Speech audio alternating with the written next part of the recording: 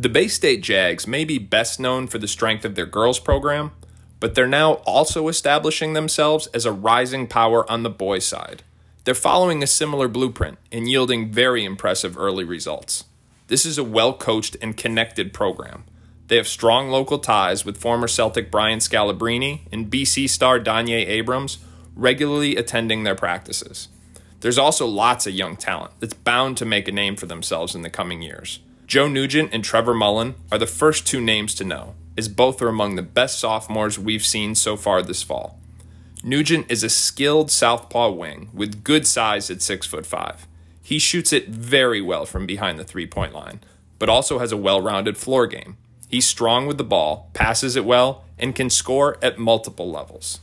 Mullen is a spark plug guard. He has constant energy and a lot of talent with the ball. He's tight with his handle, able to create all types of space, and creative with both his shot making and playmaking for himself and others. Quinn Nielsen is another intriguing prospect to watch in the class of 2023.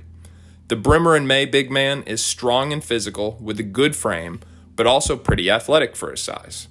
Ryan Mila has a ton of mismatch potential. He's 6'5", but very crafty with his handle and smart with good instincts. Christian Abrams is Danye's son, but he's a much different type of player. Right now, he's a budding big guard who's smooth with the ball and a capable playmaker. But if he catches a late growth spurt, his game could quickly go to the next level. Braden Donovan is a southpaw forward and well-rounded athlete who also stars on the football field, but has clear potential on the hardwood as well.